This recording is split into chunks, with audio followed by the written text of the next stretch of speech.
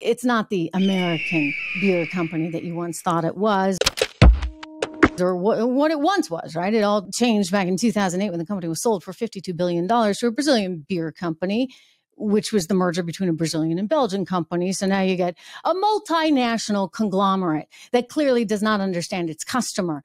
You know how we know Bud Light does not understand its customer? Take a look at sales.